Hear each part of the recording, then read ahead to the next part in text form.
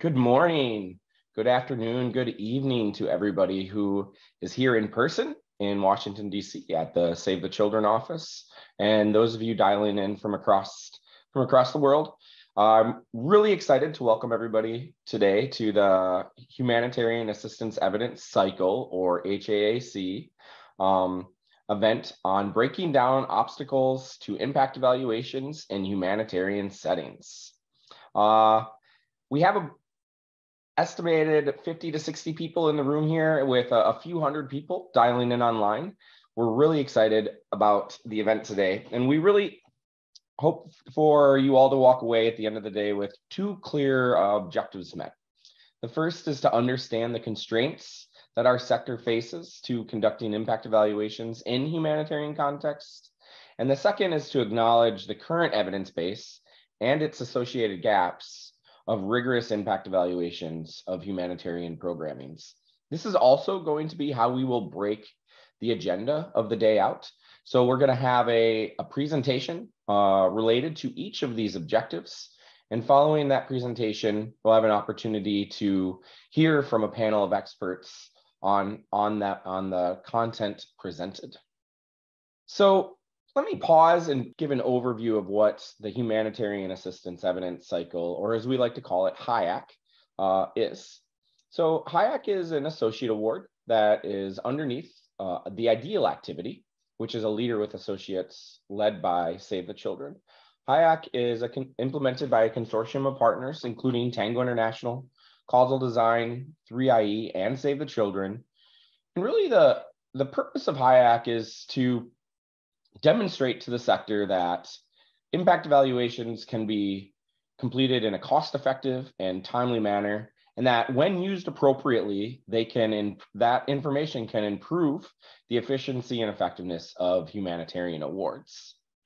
I'm really excited about the presenters and speakers we have today. In just a moment, we're going to hear from Dr. Dean Karlan, USAID's new chief economist.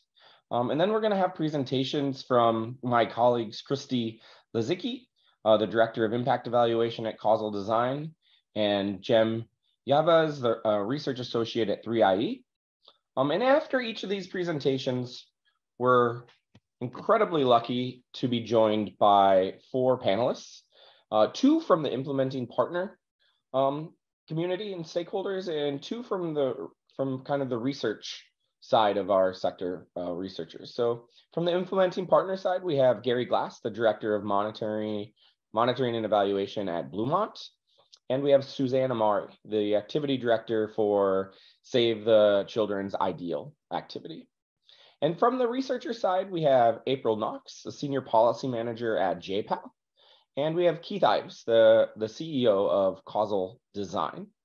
Without further ado, I'd like to introduce to you Dr. Dean Karlan, who is USAID's new chief economist. He was just sworn in a few weeks ago by Samantha Powers. And for those of you that may not know Dr. Karlan, he's a distinguished professor of economics at Northwestern University. He's the co-director of the Global Poverty Research Lab at Northwestern University. He's the founder and president of Innovations for Poverty Action, or as many of us know it as IPA. He sits on the executive committee at MIT's JPAL, and we're thrilled that he's able to join us today and provide a brief welcome and introduction to this event. So Dr. Karlan, over to you. Hi, everybody. Thanks, Lloyd, for the introduction. I'm happy to be here with all of you today. Wish I could be in person, but hey, it's great that we can all meet this way, at least via Zoom. I understand that the BHA Design, Monitoring, Evaluation, and Applied Learning Division is leading both generation and use of evidence in the Bureau's work. A key objective of the HAEC activity is to promote a culture of evidence in humanitarian work at and around aid. I could not agree more on the importance of this objective. Humanitarian work of USAID and its partners is some of the most important work we do, working at the forefront in the thick of crisis to help people on the edge in the most dire of times. I want to leave you with three thoughts today. I'll go into each one in a little bit more detail. First is cost effectiveness and why it is so important to our mission and our ethics. Second is behavioral insights and how they can help us improve programs, improve cost effectiveness. And third is transparency and coming together as a community to learn. We must get into the weeds on costing and output data and outcome data when we have counterfactuals. We are all in this to help. Some of the help comes from the immediate people we help, and some comes from sharing with the knowledge community so that we can do more good tomorrow. Okay, so in order, cost effectiveness. As USAID chief economist, my goal is to help shift resources to the most cost-effective use possible, simply put. The extreme setting of humanitarian work makes this all the more important. Suppose it costs us $100 to help someone. If we can get that cost down to $75 for the same benefit to the recipient, we can then spend the full $100 and help 33% more people. That's huge. As we all know, USAID's partners are working in some of the worst conditions on earth, where the work literally means saving lives. So every life counts. Ironically, even though the benefits of being more cost-effective are the highest, humanitarian work is also one of the hardest areas to collect data. I get that. But hard does not mean impossible. And if we can figure out how to be more cost-effective now, we can help more people now and even more in the future. That's why I'm excited to open this panel today, to amplify and empower the voices within the agency that are already striving for cost effectiveness. As in some of my own research on the development end of the spectrum, the challenge of humanitarian settings and ethical considerations around beneficiaries are completely surmountable. We just have to pay attention. Useful research demonstrating causation need not take funds away from beneficiaries, nor does it need to take years for the first findings. In fact, if ethics means helping the most we can for the most people, then I think of data as an ethical mandate, not a wish list or a luxury. The second theme are behavioral insights, nudges. While examples are plenty in development, they apply to humanitarian work as well. Let me be clear, though. No program is going to be centered around a nudge or a behavioral insight. That's not going to be the heart of how a program is designed and rolled out. But one can be improved through understanding a bit of lessons from behavioral insights and nudges. For example, suppose cash is the vehicle suppose the program is transferring cash to beneficiaries. Cash, when it's possible, shows respect and empowers. It's the ultimate localization, letting the person decide for themselves what to do. Obviously, the conditions have to be right to make it work. But it also can be a nudge. How is the cash done? Is it a lump sum or is it a string of payments? Do you ask someone to make a plan for how they're going to spend the money? You don't need to enforce or watch, perhaps, but just making the plan might make a difference and might help them achieve their goals. These are ideas. Some evidence would go a long way. Third, we must learn as a community, transparency and sharing. The new evidence gap map is a guide to what we need to know. You will hear about important gaps that USAID and implementing partners can think about plugging, especially in studying systemic interventions like food supply and trade. Challenges of measurement in humanitarian settings and study designs are real but surmountable. Our community can also tackle some high-level questions: how best to target beneficiaries, finding the right set of interventions for different cases, tweaking delivery modalities, keeping an eye on the long-term impact, ensuring feedback loops for staff and participants, and last but not least, localization, how to empower people. And we need more knowledge on even bigger questions, studies, ones that we're not going to get out of micro studies in one spot, such as how to manage food aid so as to reduce, not exacerbate, civil conflict. The answer is undoubtedly depends, and yet the research on this seems stuck in average effects. This is kind of like asking, what is the physical state of H2O? Liquid may be your answer if you just examine the average. But this really misses the point that when it's really hot, H2O is a vapor. And when it's really cold, it's ice. And in between, it is water. Much like that, there's no doubt that food aid can push conflict up or down depending on a plethora of factors, including who receives the aid, how the aid is delivered, the state of the civil war and relative strength of parties and their ties in geopolitics to international donors, etc. This logic also applies to overall impact evaluations. They must be situated and understood in their context in order to have any hope of using evidence from one place to help make decisions in another. Lastly, I want to close with a simple thanks. Thank you for working on some of the toughest problems the world faces with courage and hopefully with a bit of evidence so we can do the most good or prevent the most harm as possible now and in the future. Thank you. I wish I could be there with all of you. Hope to meet many of you soon. Thank you. So yeah, I think he hits the points on what we're hoping to discuss today and underscore what we hope to see as some new priorities under USAID and his leadership in this role. And so without further ado, I'd like to get into the presentation and look at some of these constraints that we've identified at HAEC in the last 6 to 9 months. And so to do that, it's going to be my colleague who's co-leading this award with me, Christy Lazecki from Causal Design, their Director of Impact Evaluations. So Christy, over to you. Thank you, Lloyd. All right, hi everyone. I'm excited to share with you today what HAEC has learned about overcoming constraints to impact evaluations in humanitarian settings. Next slide. So before I dive in, I'm gonna throw a question out to you all to gauge the level of understanding of what are impact evaluations. So if you haven't already, please sign yourself into AHA. And then we'll move on to the question. So my question for you all is, what feature determines whether an evaluation is an impact evaluation? Is it about the outcomes that you're measuring? Is it about the methodology used to answer the question? Is it both of those things or neither of those things? All right. Responses, a lot of responses coming in.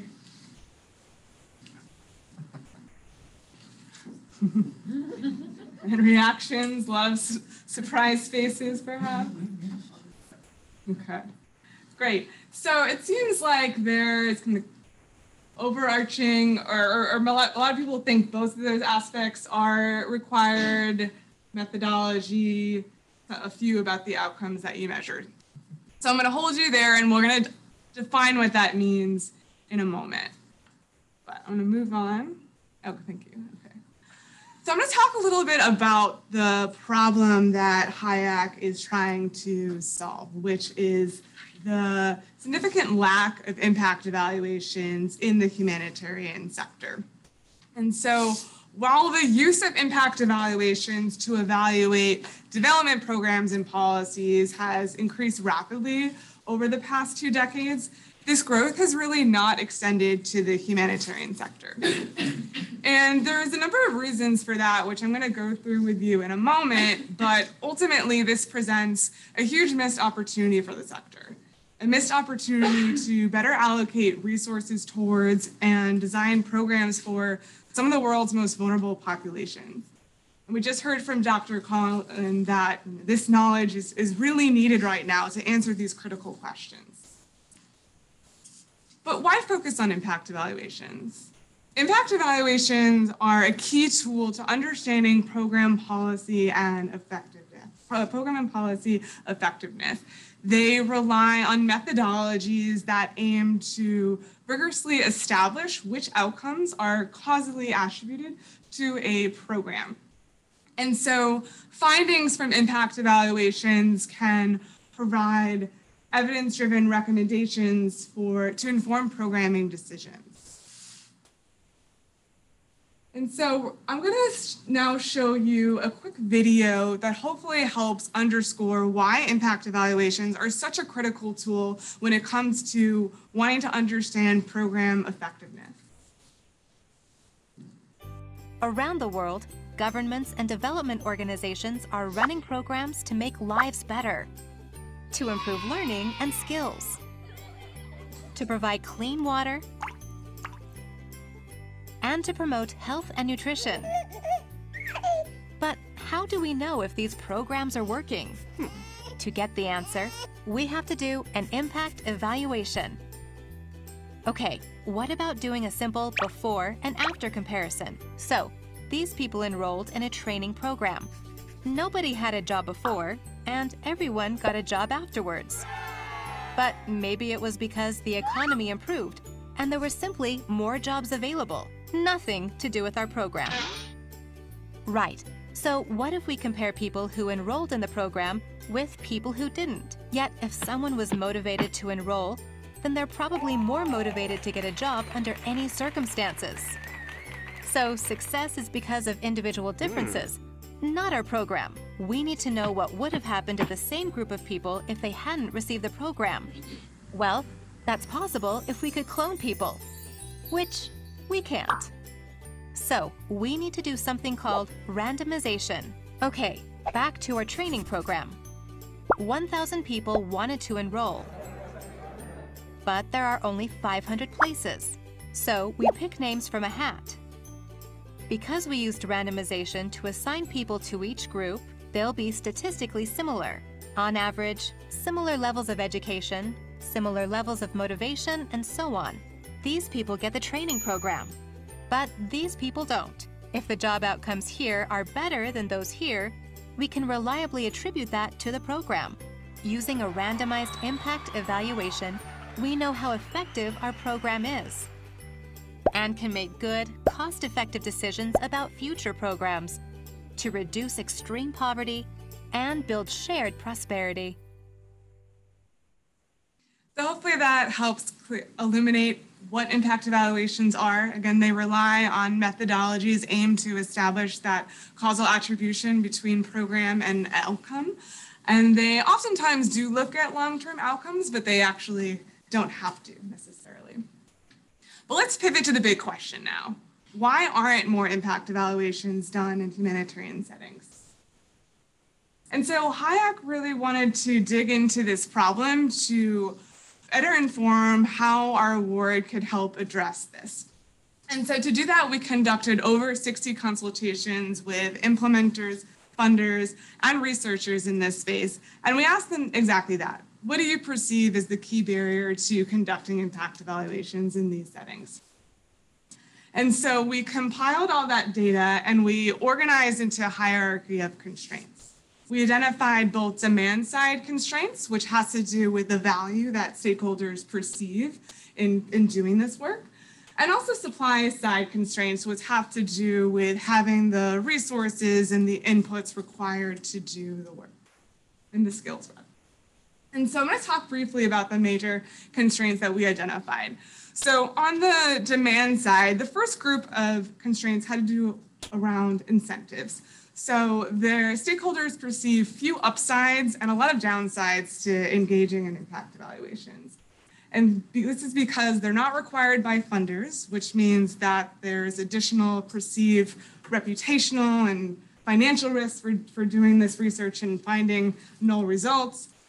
There's also a lack of awareness of the spectrum of rigor of available evaluation tools. So specifically, there is a misconception that the conventional tool of that pre-post measurement that we saw in the video can answer that impact question. And then we also observed this institutionalized belief in the humanitarian culture that that questions, why divert resources away from aid to research when that aid is clearly valuable. Another group of constraints that we identified had to do with execution not being feasible. And so this was driven by a number of factors, including implementers having low bandwidth, design challenges such as security constraints or population movements, ethical concerns about the research design. And then we also observed some tensions caused by poor partnering between implementers and research partners that don't always lead to the best learning outcomes. On the supply side, the constraints that we observed were around funding not being available, and then researchers also not being available, which could be due to low interest or lack of the right skills, whether that be the econometric skills or the contextual understanding. And there's 2 points that I want to highlight about all of these constraints. So the first is that certainly not all of these constraints are unique to the humanitarian settings. We do observe these constraints in development contexts. However, they are certainly amplified in humanitarian settings. And then the second is that while both these constraints are both real and perceived, which means that to tackle these constraints, there's going to require a combination of both actually addressing the constraint, but also awareness building to overcome these misconceptions. And so I'm just going to talk super briefly about how HAEC is aiming to address some of these constraints. If you would like to get more information, come talk to us after the event, or I also invite you to check out our website. So very quickly, some of the things that we're doing on HAEC is to reduce reputational and financial risk. We are going to be disseminating ongoing impact evaluations to better underscore the value of doing this work. To create better partnerships, we're going to be facilitating partnerships between implementers and researchers that are very implementer focused. And to improve implementer bandwidth, we're developing an online and in-person capacity strengthening curriculum. To raise awareness about the spectrum of rigor of available evaluation tools, we're developing several myth-busting videos to overcome some of the common misconceptions.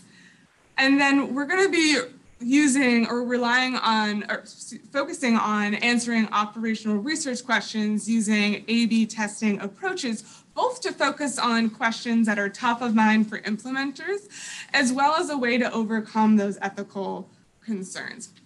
And then finally, to circumnavigate this short timelines issue, we're going to be highlighting opportunities to work in protracted crises contexts, which both where this challenge is less salient, but also has a lot of learning opportunities given that many of these emergencies have been going on for decades, but yet implementers find themselves using the same programs again and again. So but by and large, our most important activity is going to be funding impact evaluations. And we're going to be funding impact evaluations of under-researched interventions, contexts, and emergencies.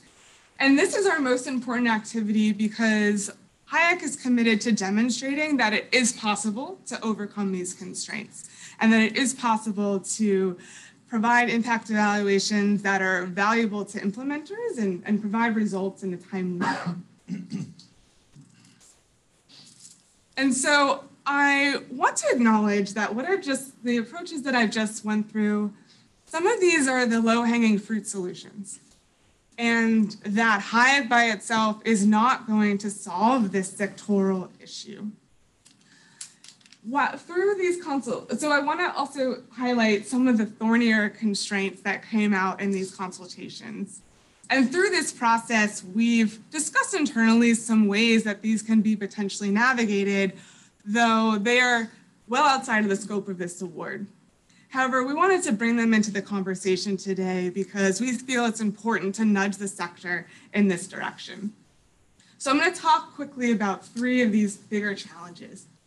So the first is, how do we actually conduct impact evaluations in rapid onset emergency contexts? I mentioned working in protracted crises, it's easier, and it is in terms of this challenge, but that skirts the issue, of course. And so is there a way that we can set up funding mechanisms that allow us to pre-position research partnerships and research designs up front so that when an emergency hits, we're ready to go? In fact, Causal Design is doing this right now on a qualitative evaluation of a Give Directly hurricane relief program, where we set up the methodology and the instruments ahead of time, and once that hurricane struck, we rolled out. However, doing this approach at scale would involve a shift in how funders commission evaluations. The second challenge I want to hit on is poor partnering between implementers and researchers. And we observed a couple different reasons this might be going on. Sometimes there's incentives to work with a certain type of partner. Sometimes implementers aren't aware of the full spectrum of available partners, including private sector partners. And sometimes, even in cases where there's awareness and there's interest to work with private sector partners, funding mechanisms are set up in a way that deter those partners from engaging. So all of this points to the need to better educate implementers on the diversity of partners that are available, and also to utilize funding mechanisms that encourage those private sector actors to enter the market. And then the final challenge I want to hit on is how do we overcome these severe bandwidth constraints that implementers face every day in these settings, and so that we can better generate demand for this type of research. And I want to acknowledge that we did see some success cases in our consultations. We did observe organizations that are better able to manage this constraint. Mercy Corps, IRC come to mind. And both of these organizations have robust centralized research center units that are able to serve as this effective bridge between their field staff and research partners. And we're not saying that every implementer needs a centralized research unit, but it's critical that M&E leaders have the understanding of what impact evaluations are and what is required in order to serve that effective bridge. And funders need to better incentivize impact evaluations to be done to incentivize that capacity to be built. So I'm going to leave you with those thoughts. Thank you for being here today, and I'll pass it over to Lloyd. Thanks so much, Christy.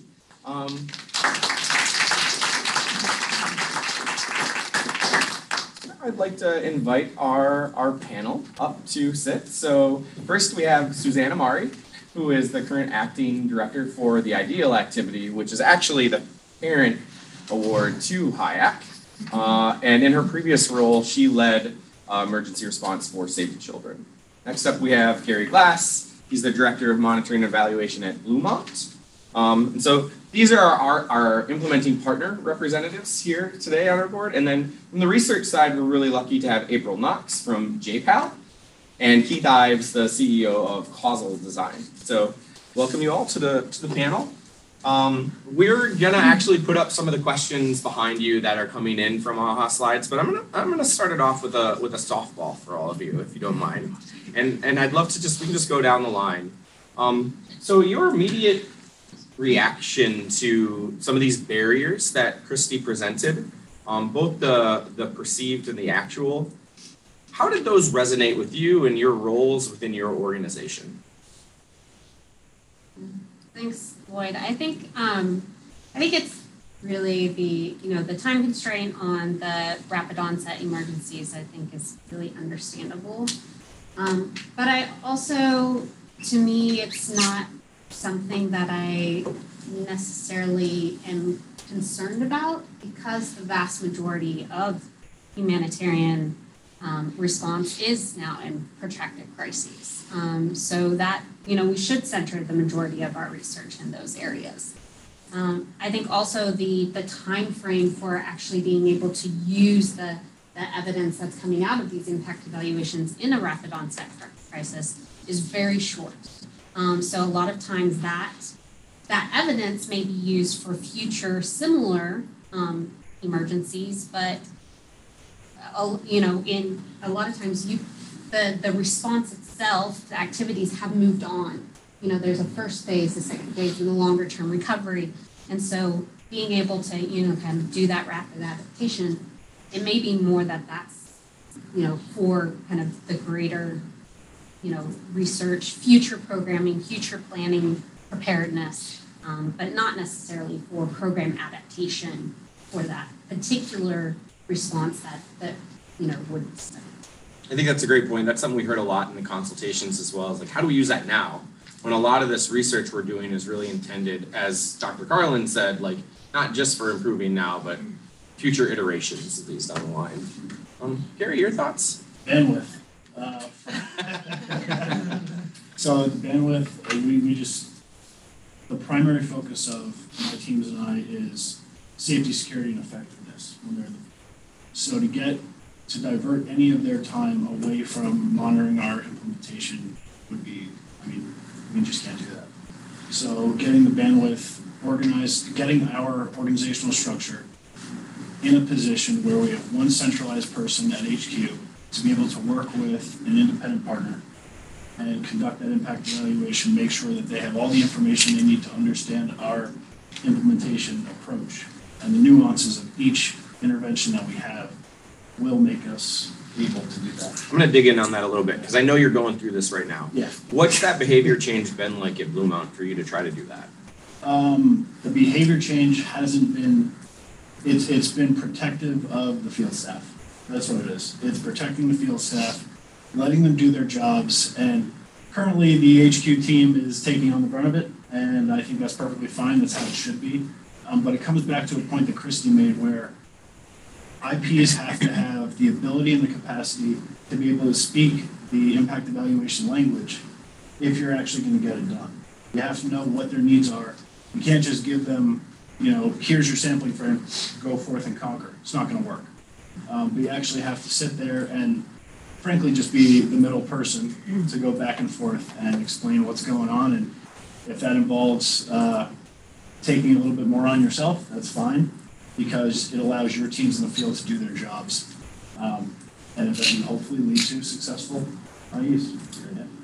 Well, now over to the researcher side. How was your reactions to those responses, April? Yeah, thanks. I think when thinking about how the impact evaluation field has been evolving over the past few decades, when we saw impact evaluations first emerging, they were on kind of these more traditional development sector approaches, health, education, things that we could think about sort of easily randomizing. But increasingly over the past decade or so, we're seeing impact evaluations really being built into kind of more complex topic areas like governance, peace building. I think now is kind of the time for thinking about this approach in humanitarian settings in particular. And I think here it just really starts with showing some proof of concept that impact evaluation is possible, that there are ways of bringing implementers and researchers together to creatively design impact evaluations that can respond to these rapid onset crises. And a big part of that, I think, is really establishing strong relationships between the implementing partners and researchers early on to figure out what are the questions that implementers have, what are the big things that they're grappling with that impact evaluations can really help respond to.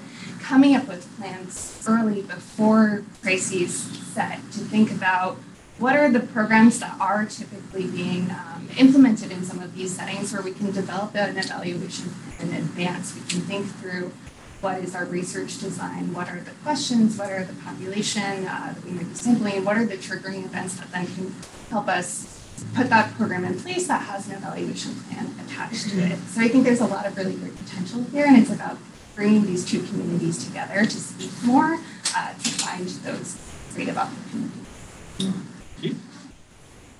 Yeah, I think all of those findings resonated with the work that we've been doing in causal design over the years.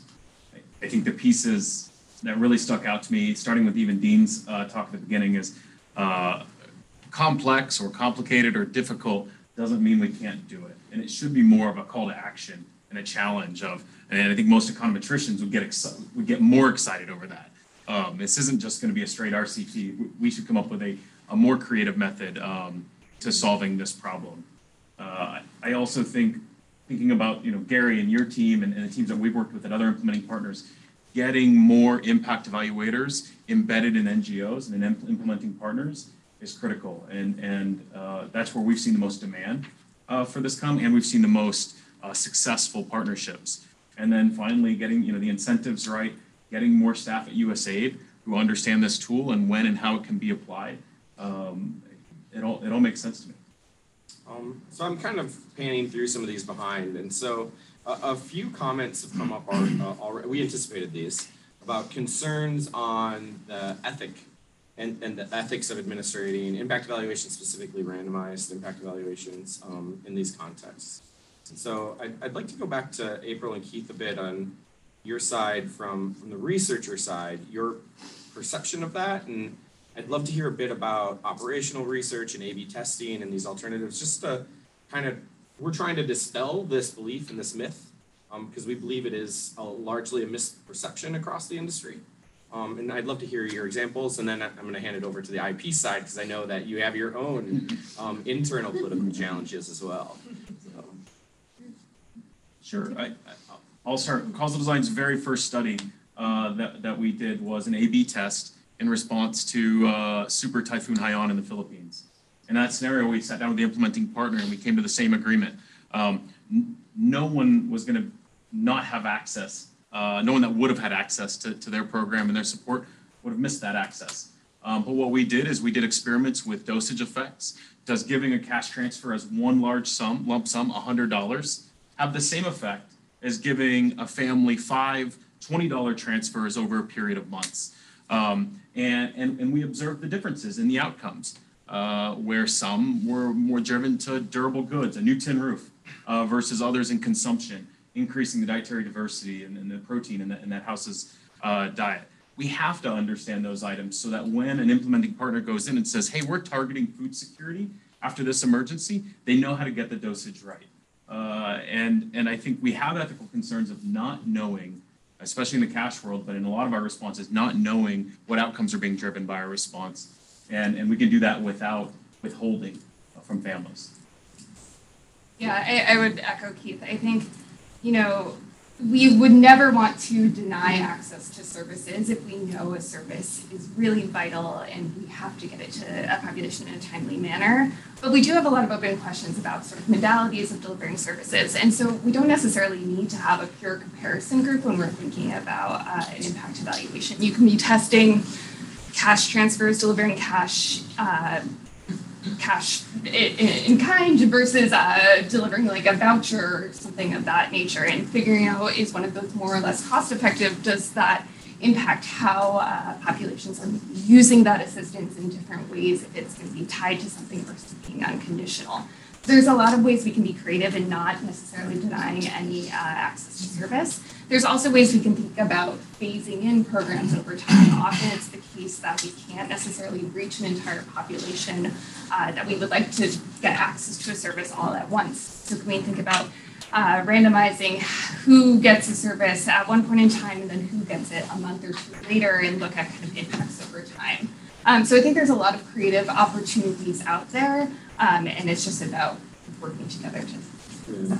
And the funding that HAEC is hoping to do is very much what April just described. It's more of these operational research questions around, distribution of the frequency of distribution, the dosage, the types, and kind of the alternatives, and what that leads to outcomes. So I know on the IP side, there's definite internal politics behind, what does it look like to randomize, and teams get very nervous when we say those words. Suzanne, Gary, could you maybe your own experience on that, how we can try to dispel those myths internally in our own organizations? So first and foremost, interventions are never designed around any kind of IE. It's based on needs assessments that are done to determine what interventions we're doing, how we're going to do, and all that. So the onus and the challenge is really on the evaluation team. Sorry. That's how it goes. You got to get creative, and that's why we're here, hopefully, to work with you and help you understand how we're doing. The only way this is going to be successful, like everyone before me has said, you got to work together, and you got to figure out. Sometimes we'll have interventions where, it's just not possible to do the level of rigor that you want, and that's the deal. That's how it works. So it's basically goes back to everyone's favorite limitations section in any paper you've ever written. It's not going to be perfect. Be honest about it, be realistic, and do what you can. Yeah, I think I agree with Gary. I think that maybe a little bit the exception to that would be pilots. Mm-hmm. Pilots are a nice favorite way of us to build in that, research at the, with the interventions and with the assistance. And like we were saying before, the vast majority of humanitarian, assistance right now is happening in these protracted crises. There is more opportunity for that, to think about what interventions can we pilot, can we do the research for, and make those adjustments on the way. I think it's still going to be there, in a rapid onset, that battle of, trying to embed the research with the response is going to be really difficult, but that's not what the majority of the work is.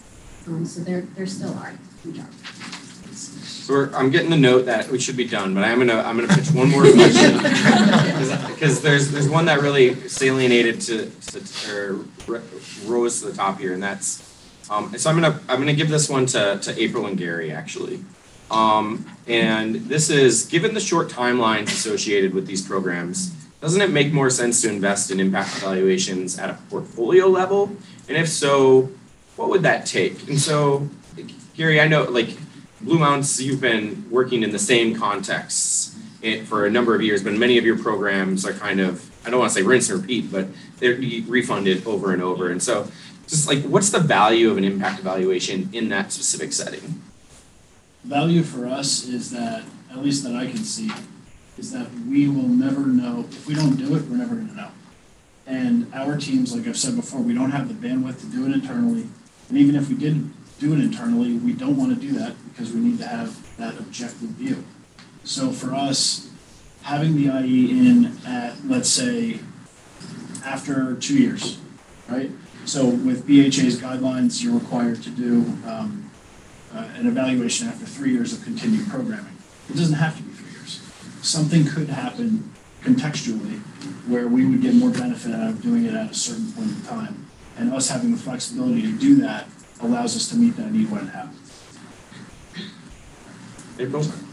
Yeah, I think this is where establishing these longer term partnerships between implementing partners and evaluation teams is really critical so that as portfolios of interventions are evolving over time, there's kind of this shared knowledge and understanding between teams and building kind of capacity within the implementing teams to understand where impact evaluations can fit within that work, where new interventions might be emerging, where there's opportunity for evaluation. And I think this is where when those relationships are longer term and there's kind of this ability to kind of rely on folks, then there's greater opportunity to be able to then have these kind of planned in advance, knowing that these are kind of interventions that occur time and time and again. And so we can kind of build out the research and evaluation design earlier.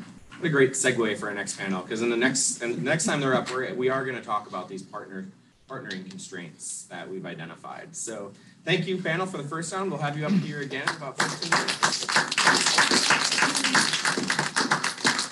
So without further ado, I'm going to hand it over to my colleagues at 3IE, who have undertaken a very robust evidence gap map for us, and we're going to hear some of their findings from this. So, Jem, over to you. Thank you very much, Lloyd. So I'm really excited to be here today to discuss with you all the results for the evidence gap map that we have produced and recently completed for the HAEC Award. Perfect. So today I'm going to give a brief overview of 3IE and what an evidence gap map actually is. Then I'm going to go into the background of the EGM and how we created our framework, and then we'll be discussing the key takeaways from what we found. So a bit about 3IE. We're an international NGO which promotes evidence-informed development policies and programs. We work with partners in low and middle income countries to curate evidence and strengthen evidence systems. And since inception, we've managed over 250 impact evaluations and conducted over 40 systematic reviews and 30 evidence gap maps. But what is an EGM? So an evidence gap map is a thematic collection of information about impact evaluations and systematic reviews. An evidence gap map provides a visual overview of existing and ongoing studies in a sector or subsector. And the online EGM, I know the link for our EGM has actually been posted in the chat, and it will be provided after this presentation too. It can be used to filter studies so that researchers, practitioners, anybody in interest can actually identify studies relevant for their specific areas. So how did we develop this EGM? What you can see on the screen here is called a PICO, so Population Intervention Comparison Outcomes and Study Designs. And this is the backbone of any synthesis project. This is effectively the criteria for what are we going to include. So for this EGM, in consultation with BHA and other stakeholders, We developed this, and I'll just run through a few of the key aspects as to why we would include a study. So in terms of the population, we only included a study if the intervention was implemented in a humanitarian setting in a lower middle income country. If the intervention was implemented in a refugee camp in a high income country, we would have included it, but we didn't actually find anything on those. In terms of the interventions, we took a really broad and multi-sectoral framework. So we included interventions implemented before the onset of an emergency, such as early warning systems, all the way through to those implemented post-emergency, such as nutrition interventions or water security interventions. And for the outcomes, given the focus of HAEC on food security, we looked at the 4 pillars of food security. So we created 12 outcome types from agricultural production through to composite measures of food security, which looked at the 4 pillars. So these are food availability, accessibility, utilization, and sustainability. So how do we actually find our studies to populate the map? So for this EGM, we searched 14 academic databases and 44 grey literature websites. We then follow up this by performing forwards and backwards citation tracking. This identified roughly 45,000 records, which we then used machine learning and hand screening based on a study's title and abstract and then its full text. We judged the study based against the PICOS I just explained, and once we've gone through that process, we ended up with 146 impact evaluations and 17 systematic reviews in the EGM. So what are the key takeaways of what we found? The first and the main takeaway is that there is rigorous evidence in humanitarian settings. We found 146 impact evaluations and 17 systematic reviews. And what you can see here is that this is a rapidly growing area. So some of the constraints that Christy talked about are being overcome, and researchers and implementers are finding ways to conduct these sorts of evaluations. In the past 5 years, the evidence base has actually tripled, and the number for 2022 here only reflects a mid-year figure, considering we conducted our search in June.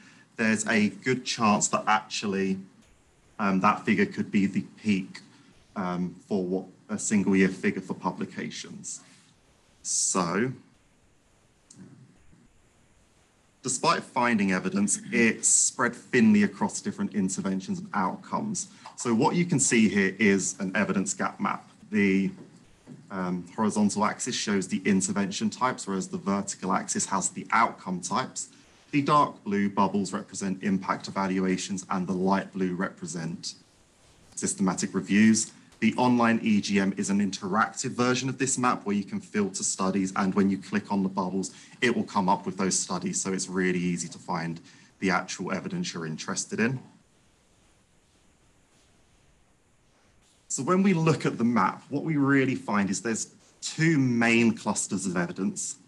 The majority of what we find is on food, cash, and other in-kind transfers, and I think just based on the discussions we've already had, you can tell this is where a lot of work and implementation is focusing on.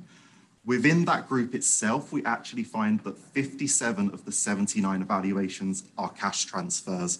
So even within that group, cash transfers are the main focus. The only other real cluster of evidence is on multi-component interventions, which is simply where an intervention is, they're combined. So if you were to provide cash and food together as opposed to separately. So the geographical spread of our evidence is broad. We find at least 1 impact evaluation for every world region, which includes a low and middle income country, but it's also really clustered. So the majority of evaluations took place in sub-Saharan Africa. Only 4 countries had 10 or more impact evaluations, and 3 of those were in sub-Saharan Africa. And even more concerning is that there are certain countries where we really think there should be evidence, but where we don't find any. So this highlights, the top map shows a risk index for a country in 2023. What's the likelihood they're going to face a humanitarian emergency? Whereas the bottom map is a food security index. When you overlay these with our findings, there are actually 13 countries which are both food insecure and at a higher risk of an emergency where we have no evaluations whatsoever. And there's a further 7 where there's only 1 or 2 impact evaluations. So when we look at what is the emergency these interventions are responding to, as discussed already, the majority of it is in a protracted crisis. We find very little evidence on rapid and sudden onset emergencies. Conflicts make up the largest single emergency type. And in terms of natural hazards, drought was the only one we identified, with more than 10 studies for earthquakes, tsunamis, volcanoes. We found no evidence whatsoever.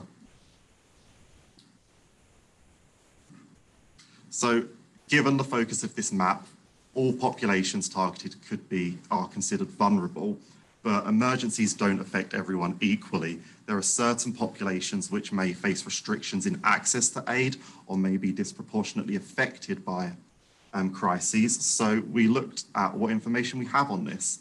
And what we find is there's a small evidence base on a number of different populations, such as children, refugees, or older people, where interventions are directly targeted and designed to be accessed by these groups.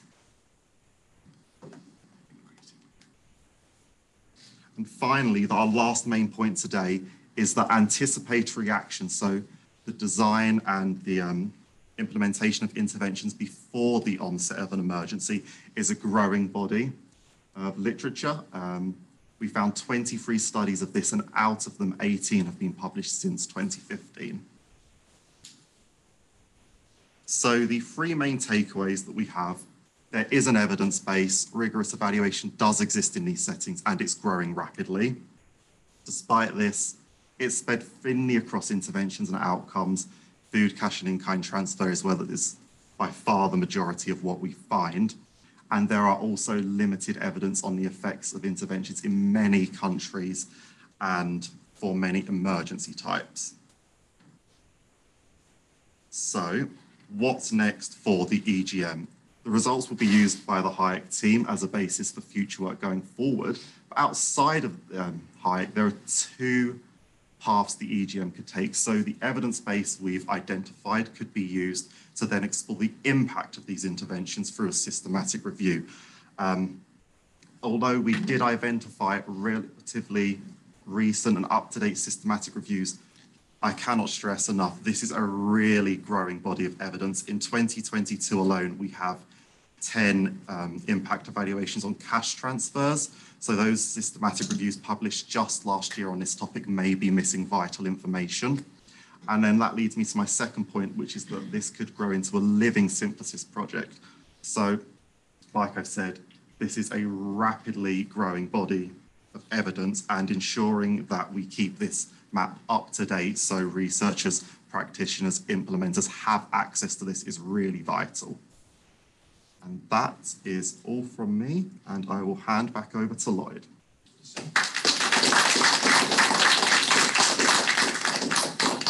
I'd like to invite our panel back up. We have about 20 minutes to continue this conversation. We're going to go in reverse order here. We'll start with Keith. When you see the results of this EGM and others, what jumps to mind in terms of the practicality and usability of this? Like, how would you, as a researcher, use this EGM? Yeah, I'd start with the concentration of findings on cash. Maybe the opposite, one point of the gap map is to look for the gaps. But when we're working with partners, we're often helping them make decisions on how to use an evidence base. And I think, again, we have an enormous and continuously growing evidence on cash, and we need to be pointing more implementing partners to that and saying, hey, we probably don't need to do another study on this dosage effect in Kenya. We already know, for the most part, what's happening here, and getting them to leverage that for decision making. That's the first point, is getting the implementing partners to use existing evidence to make decisions. And then identifying some of these gaps. I think geographically, harder for me as the researcher, but when I'm talking to implementing partners and I'm talking to donors and staff at USAID, pointing to some of these countries that we see empty blank on the map and going, hey, let's really push for something here. Let's start to poke at this and see what we can dig up. Suzanne, I'm going to pitch that over to you from the IP side. Like, you know, in outside of what Keith described, how Save the Children or other implementing partners could use this type of information. Yeah, I mean, I think the faster we can get from novel research to best practice, the better it is for the implementing community. So, you know, getting more of those, you know, systematic reviews that, you know, do raise up the, you know, things that we can then start to apply in our programming. I think that's really where, you know, as an implementer would want to concentrate, you know, the energy to making sure that as we're designing new programs, things that we are applying those best practices and you know, more so necessarily than, you know, making sure in our programs that we're doing that new, you know, kind of research. April, anything to add to that? Yeah, I would definitely echo what's been said. I think also in thinking about where we do have concentrations in literature, like the cash research, for instance, trying to figure out where there might even still be gaps there in thinking about you know, how cash is targeting different populations, for instance, how it might impact inter-household dynamics. I know there's sort of literature in thinking about cash and women's ages like that. So maybe there are still some gaps in there. So to say, you know, although there is this big body of research on cash, are there things we still don't know there? And then I think I would just echo that, looking at then where there are gaps in other areas and where we can push more for research to start to fill those. I'm going to tweak it a bit for you, Gary. So we actually had this conversation. No surprise to anybody. We tried to prep our panelists with questions yesterday with Suzanne. We were talking about cash. We were like, there's been so much research around cash, especially over the last 10 to 15 years. But we've also seen a big change in how people perceive cash. Like, I remember 15 years ago, everyone was like, we're just going to give cash to people.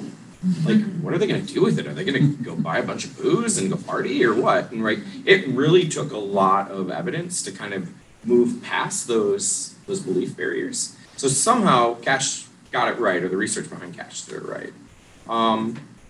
Your thoughts on how that happened? Like, I mean, especially I know Blue Mountain does a lot of cash. Like, what has been that kind of that change over time, and how this evidence helps structure or change it for Blue Mountain? I mean, a lot of it comes from it's proof. That's the whole point, and everyone's bought into it because it's objectively verifiable. The evidence are there, data are there, the successes are there. The one thing that I still am curious about is how do cash interventions or anything related to cash affect different parts of the market and in terms of unintended outcomes. And I'm not talking about the successes. I'm talking about are there any kind of negative outcomes. We talk about best practices and everything being positive, but how does it affect, in any way, different parts of the market? And that's one of the things that is still, I'd like to just see more about that. But again, bandwidth, we don't always have it to look into it as deeply as we'd like. I'm gonna make one plug here too, as somebody who's written a lot of proposals. As a proposal writer for MBD teams, man, would I love to have an EGM like that as I'm going to draft up a proposal. Like, I think it's a great use. I know it's not necessarily the research use, but it's a gold mine for that. We're going to jump back to one of the constraints that Christy had around partnerships. And so, you know, she identified that there's a misalignment of partnerships. And this was flagged both from our consultations with researchers and with IPs. And that all these research partnerships don't always go swimmingly well. Some do for a bunch of really good and well-planned reasons.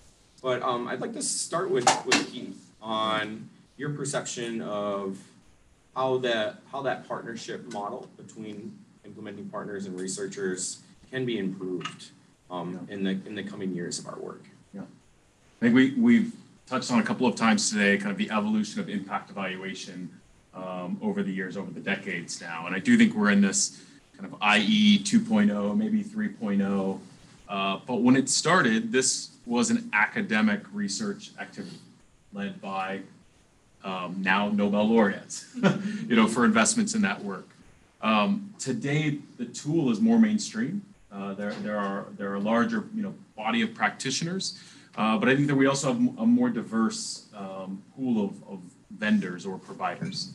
And a lot of the implementing partners that we work with have worked with academic partners, quasi-academic think tanks, who are really well positioned and incentivized to try and tackle those big, hairy questions, the big unknowns, and answering them in a way that's going to attempt to present some generalizable evidence. Causal design, and I think a lot of the private sector research firms that have entered over the last decade are often, I think, better positioned for these A/B tests, for conducting studies that are resulting in immediate decision making. What are you going to do in your program tomorrow or next year? And often aren't incentivized by the notoriety or the publication. At Causal Design, we never submit our impact evaluations to a journal, an academic journal.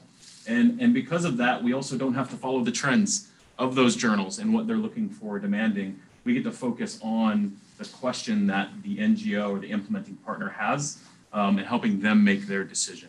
And I think getting, as an implementing partner, when you're going to find your research partner, finding the partner that has the incentives that are aligned to succeed in your context is really critical. And I think some misalignment has led to conflict and poor experiences. And I'm going to hand this over to April, but some of the things popping up behind you here are actually like, how do we do wouldn't it make more sense to, again, these programmatic reviews? And another question was, some of these questions that we've talked about have been very minor or small, like operational decisions and not overarching questions, which in my experience probably lends itself more to an academic approach. So yeah, from JPAL and where you sit, how do you feel about those partnerships? Yeah, I mean, I think one thing that today is making clear is there's this huge need for more research in this space, and I think there's room for a lot of different actors, and I think there's room for some of these like big generalizability questions, and for more of the one-off program evaluation as well. And so it's kind of finding a balance between all of those things. And I think where the academic side can kind of step in is, I think, there's a real focus on learning there, and I think one thing that maybe came out in some of the challenges too is this kind of tension between learning and accountability sometimes. And I think a lot of the incentives around publishing and things like that are around producing new, innovative knowledge on things that we really don't know that much about, and so kind of pushing the boundaries there. And so I think that's one of the areas that the academic side can kind of help step in. But I think the other thing at JPAL that we're really focused on is building the capacity of implementers to do this themselves, recognizing it can't just be the academic community, it can't just be the other research centers out there. We need to help folks within these organizations understand these methods themselves in order to really create fruitful research partnerships. So we focus a lot on training, on kind of incubation of ideas to kind of build this capacity across a wide range of actors, and so that it's not just being within the academic community. And let's just keep coming down the line on this. I'm like from the IP side, identifying partners and those that are aligned with your team and providing you the input and support. Gary, that comes down to the scope of work. When we write that, I find myself getting jealous of the work they're going to do when I'm writing it. I'm like, oh, this sucks. I want to do this, and I know I'm not going to. But it's really interesting, and it's great work. But again, the biggest thing for me is flexibility. We need to be able. I don't need a subject matter expert necessarily in a specific sector. I need someone who can think outside the box from an organization that can work in these very difficult operating environments, can work with us understanding the restrictions and limitations of what we have, and doing, again, the best we can, knowing it's not going to be a standard RCT, it's not going to be what everybody wants it to be, but we're going to get as close to what we can as we can, and then it comes to us, the IPs, communicating that to our teams and making sure that everything that comes back to us is usable and then actually used. It doesn't need to sit on a dusty shelf somewhere and never be opened. That's from my dissertation. Well, speaking of usability, I mean, so I didn't do an overview of IDEAL, but IDEAL is a global learning mechanism for BHA in terms of taking these findings, these partnerships, and ensuring their usability across the plethora of IPs. Like, Suzanne, what's kind of your response to this? Yeah.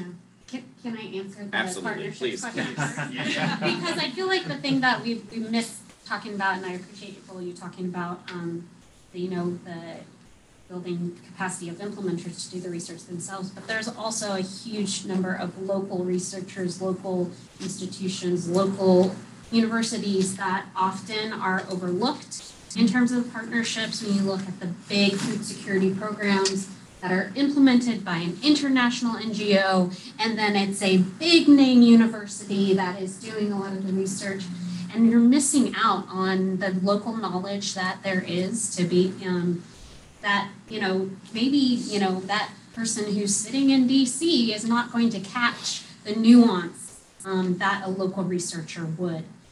So just making, in terms of developing those partnerships, things, it's really important that we're not looking at a landscape that is the people in this room, but is also, more local. But to usability, I mean, it really is, we, for IDEAL, we do a lot of work on data for decision making. So it's not just about the data gathering and the research for the sake of research. It's the so what. So what are we going to do with this? How is it going to be applied? And getting it into, a 100-page research report on, from an impact evaluation is not going to get implementers to use it. Maybe Gary would be. Yeah, exactly. But it's making sure that we are getting to, the really salient points and not just the, this is what worked and what didn't, but then how do you apply that? So into future programs, how could you adapt? So I think that's where the partnership between researchers and implementers is really important to get some of that applicability of what the research is. That's a great segue into what I think will be our last question, and I'd love to hear from all four of you on it.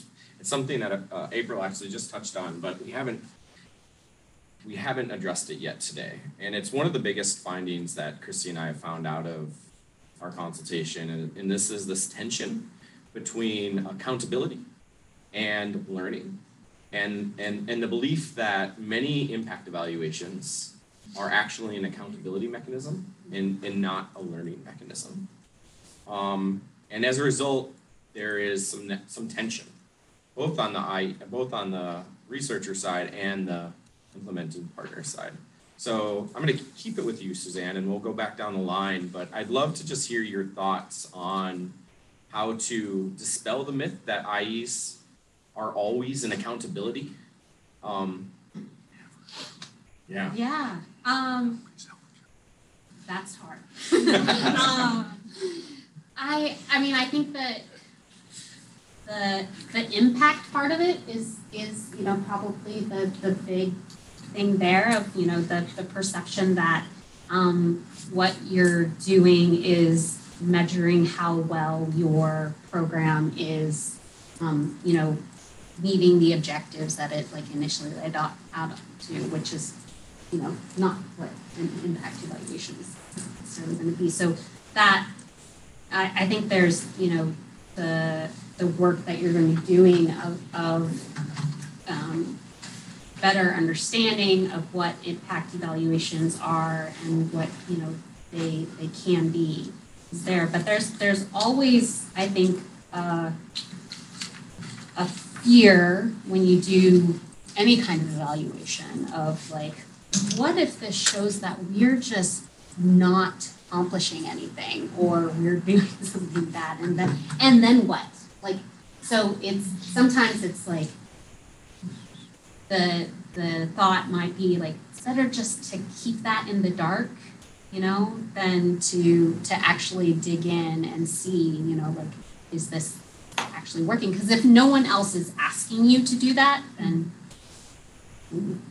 why? We have plenty of accountability between internal monitoring, third-party monitoring, and you name it. People are looking at everything, and that's where it's just one more layer. Monitoring teams are always perceived as the police by the programs teams who are implementing it. So you've got little rifts there, here and there, but the impact evaluations are what allow us to have an actual constructive conversation from the HQ team to the field team and understand what actually is happening. It doesn't have to be sunshine and rainbows. It's fine if there are some things that are not positive, because otherwise we're not going to learn. And no or little impact is still better to understand than to just let it continue. And the only way we're going to be able to do anything about it is by identifying it. So.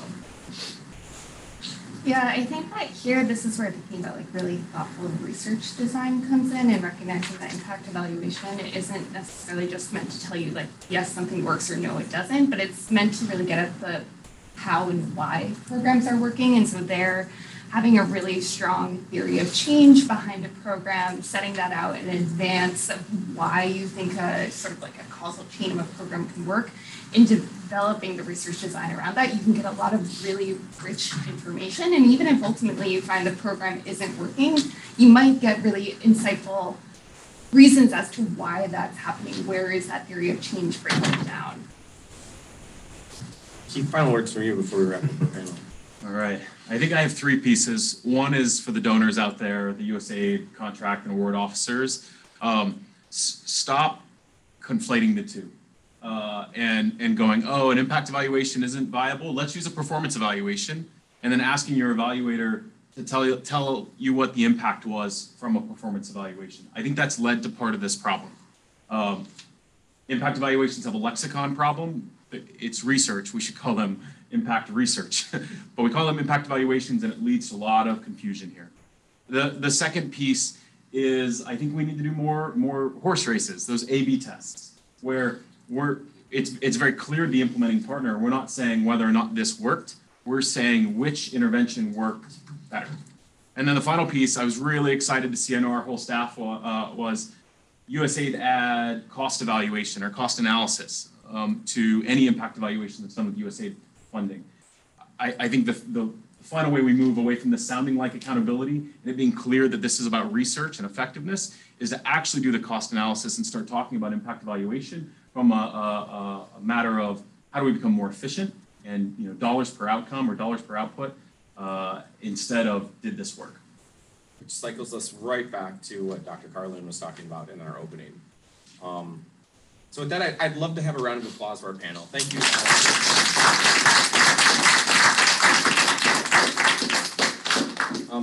So got about 10 minutes here to wrap up. I wanted to note a few calls to action from the Ideal side. So for those of you in the room that are interested in how you can engage more with HAEC under Ideal is if you're part of a BHA emergency food security activity, we are going to be dropping what we're calling an RFR, request for research, in January. So we have a pot of money around that will be funding impact evaluations up to $225,000 per impact evaluation. And obviously there can be cost shares to expand the size of that, et cetera.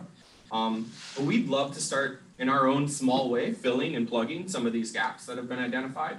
But we also treat this as a proof of concept. We want to demonstrate that there can be cost-effective, timely impact evaluations done in these settings. So that's really a big part of Chrissy and I's role over 2023. If you're a non-funded Emergency Food Security Award, we are offering a service around evaluability assessments. So while we can't fund you directly to do your research, we'd encourage you to come talk to us, go through kind of the application processes in a way, and at the end we'd hand you a document with whether or not we think it's feasible or appropriate to do an IE. Because let's be clear, like even though we've talked all about IEs up here, IEs should not be done on every award, in no way, shape, or form. There are times that it's appropriate and times it's not, and we will be very upfront with you on those times, and if it is the time, we'll recommend methods, potentially link you with researchers that could support that, and maybe even point you in the direction of some funding opportunities. And then if you're an ongoing or completed humanitarian award that has done an impact evaluation, we have an amazing KM Comms team. Katie, raise your hand in the back there. She works on our award. She is a wizard, and we are leveraging graphic design. We want to lift up your research. We want to let the community know that these are happening, that it is out there, and these are results. So we're you'll find some on the table out there from a recently completed, undergoing, it's not completed, Save the Children impact evaluation in Venezuela. Actually, Dean Karlan is the PI on that, but we're calling them research and action briefs. And we'd love to share those and disseminate those with the community. And we can take that lift off your shoulders to do that. So those are really the big ways to engage with us. Of course, we're always open to coffee, brainstorm about talking about methods and whatnot as well. I'd be remiss if I didn't take an opportunity right now to thank two people who are actually not in the room today. And so those two people are Arif Rashid, who is now the Division Director for DMEAL at BHA, and Adam Trowbridge, who was our AOR for our award. He is actually just moving on to a new role in the US government. And HAEC is largely their brainchild that they talked about and thought about and discussed for years before they finally came to real being. And so from us at HAEC, we just really appreciate that they put the energy and effort out there to make this initiative happen. And then last and foremost, without further ado, I want to make sure I'm getting everything here. Oh, everybody in the room and online will be sharing a number of resources at the end. So obviously we'll share our decks. We'll give you a link again to the EGM that is live now. You can find it on 3IE's website. It was dropped in the chat. And then in an email next week, we'll make it super clear it's up front. Tread with caution. As somebody who dove into these EGMs, it is a rabbit hole of total enjoyment, and I wasted a good 5 or 6 hours of a day just going into some of these studies. It is completely fascinating. And we'll also be sending out next week a very short evaluation. We'd love to hear what you learned, what we should have done different, all the typical things, because we are M&E practitioners, we want to improve. So those are the follow-ups from us. Of course, if you want something else, you can always write us. HAEC's website, you'll have that. You can contact Christy or I. But with final words, I'd love to introduce our new AOR. She's not new to our award, though, because before you were our AOR, she was our alternative AOR, but Mara Mordini from BHA is going to do our closing. So over to you, Mara. Thank you. Thank you. Just a couple words, everyone. Thank you so much for those of you who joined in person. It's great to see some familiar faces and connect again. Those of you who joined online, thank you so much for tuning in. We really appreciate it. BHA is really excited for this research. So I encourage all of you to keep your eyes out for the dropping of that request for research that Lloyd referenced. If you need more information, go to the FSN website. You can learn more about HAEC and the 3 steps of the application process. I want to emphasize that some of you may have read the emergency application guidelines and may remember there's that statement that says BHA may consider funding impact evaluations, and you may have thought, you may have had one of 2 thoughts. One, like, oh, this is so exciting, I can't wait to do this, or, oh gosh, this seems like BHA doesn't really want this and we're just gonna let that go. So this is a great opportunity to take advantage of that. We may fund this because you are working with a team, with this HAEC team, who's extraordinarily knowledgeable on impact evaluations. Not only that, they're doing a lot of the legwork for you. They are looking into the industry to find experts in impact evaluations who can work with you on developing and designing these evaluations, in addition to building capacity within that industry as well. So I encourage you to reach out to HAEC to think about the kinds of work that could possibly be done in the programming that you're launching, and I look forward to seeing those results. I think with that, we'll close. Those of you who are here, please hang out, have some lunch. meet new people, talk with us.